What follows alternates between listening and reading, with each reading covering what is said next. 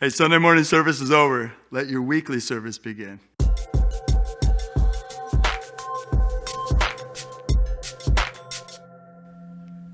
Thanks so much for joining us on these Live It Out videos. I'm going to remind you of something we talked about already a couple of weeks ago, but I wanted to check in with you on it. But today we talked about finally we get to talk about Jesus and hear a message from him. And it was a pretty straightforward message. He's like, the time's fulfilled. Like, I'm here. It's time. And he's like, the kingdom of God is at hand. So repent and believe the gospel.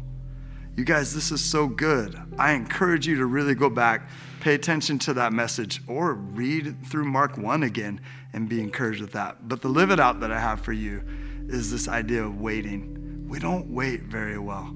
As a matter of fact, I've waited a couple weeks to come back and talk to you about Lent. We have this idea that God is like just longing to bless us, and that's a good idea. But he blesses us in the middle of our waiting. He blesses us with more of him. He blesses us with self-control. He blesses us with seeing different ways to have our needs met. Not different from what he provides, but different from what we think we could just reach out and grab. So I'm going to ask you today on the Live It Out, what are you waiting for? What have you put off? What have you delayed the gratification of? And if you haven't, maybe start. It's like a fast. I know all of us fast at night, right? When we sleep.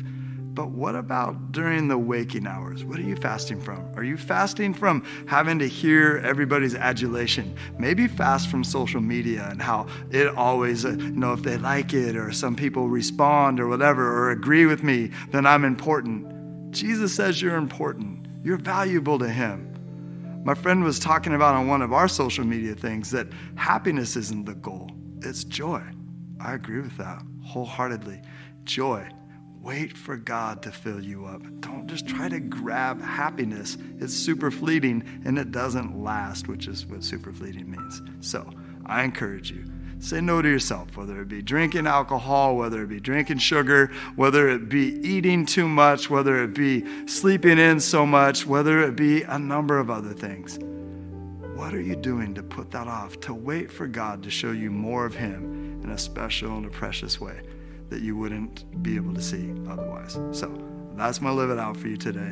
Encourage you to wait, put it off. Maybe you even say goodbye to some things that get in the way of you and Jesus. All right, God bless you. Be strong and courageous and let it be contagious. I'll see you next week.